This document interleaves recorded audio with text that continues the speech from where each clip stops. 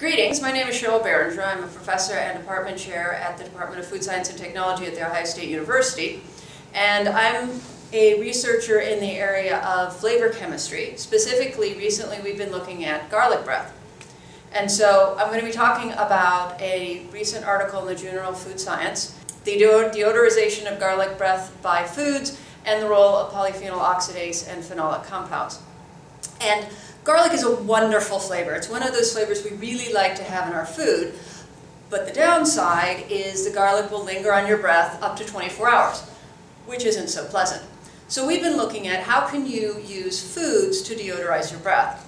So some of our previous studies, first we were looking at what kind of foods could you eat after garlic that would get rid of the garlic breath, and then trying to explain why. Why do certain foods work really well and other foods don't work nearly as well?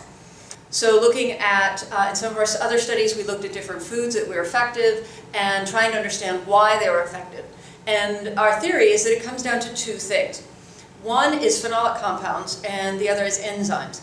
Now, phenolic compounds are things that are present in most fruits and vegetables. You've probably heard that you're supposed to drink red wine and eat dark chocolate because of the antioxidants. And these antioxidants, most of them are phenolics. But most fresh fruits and vegetables also have these phenolics. So we decided to test a range of foods and look at the effectiveness of these phenolics in deodorizing the garlic breath. So when you chew garlic, from the moment you bite into garlic, it's got a compound called allicin, and the allicin breaks down into a number of volatiles that give you that very distinctive garlic flavor.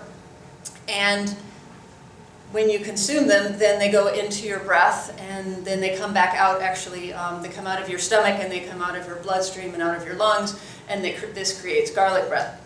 So when you consume foods that have phenolic compounds, these phenolics react with those volatiles and they destroy them so that they go away, so that you're not breathing out these volatiles anymore. And the second factor is the enzymes, and these enzymes speed up the reaction. So if you have a raw fruit or vegetable that has these enzymes, then this reaction happens faster, and so this deodorization occurs more rapidly. So the objective of this study was to look a little bit more deeply into the role of the phenolics and of the enzymes. And so to ask the question, how does the amount of phenolics matter? Does the type of phenolics matter? And how much does the enzyme matter? So we had the person consume the garlic, and then they would consume the treatment. And so we had them eat things like mint and apple and lettuce, and we did it raw and cooked, because when you cook something you get rid of the enzyme. First we were looking at the role of phenolics, right? Does it matter how much phenolics that you consume? And so we took the apple or the mint and we made juice. So we ground up the apple, made apple juice. When you do that, what happens is the phenolics start to polymerize. So we allowed those phenolics to polymerize, and then we actually filtered them out.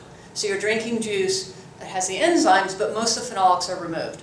And what we found was the juice was not very effective at all. Once you had removed most of the phenolics, it wasn't very effective. You really need those phenolics in there, that the amount of phenolics is important to give you good deodorization. We also looked at type, because when we were trying to correlate the amount of phenolics to how well it deodorized, we didn't get a really good correlation.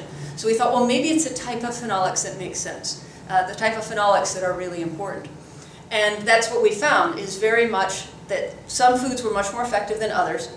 So we then isolated the very specific type of phenolic compound that's in that food, and we did a very controlled little study where we mixed the garlic and the phenolic and looked at the volatiles that were formed.